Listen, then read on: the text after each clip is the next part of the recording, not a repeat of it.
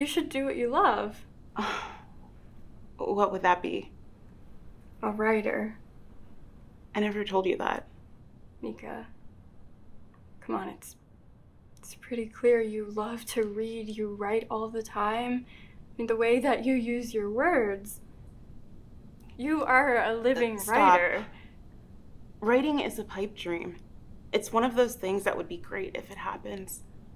Look, my mom said that I need to think of a career, not a what if it happens. That is such bullshit. Okay, people need to hear your writing. The world needs to hear your writing. You know, I still read that letter that you sent me. Like, once a week. That thing? You compelled me to write it. You really wrote it. You pulled it out of me.